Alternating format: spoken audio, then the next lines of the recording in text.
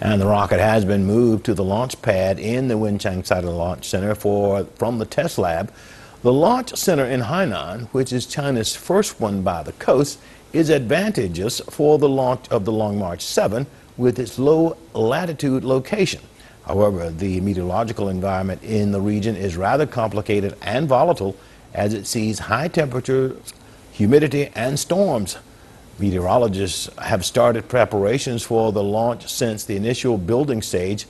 They drew on experiences from the Meteorological Bureau and compared all meteorological records since 2006 in order to better learn about the weather conditions in Wenchang.